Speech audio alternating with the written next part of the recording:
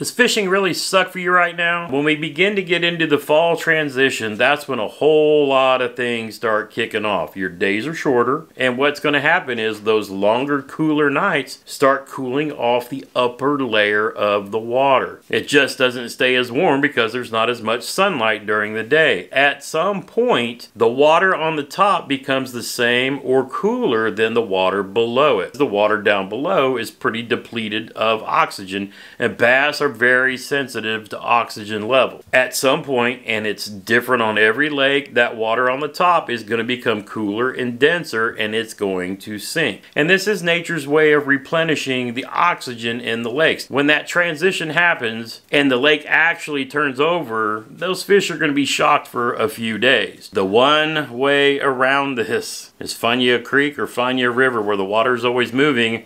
There's no turnover to be going on.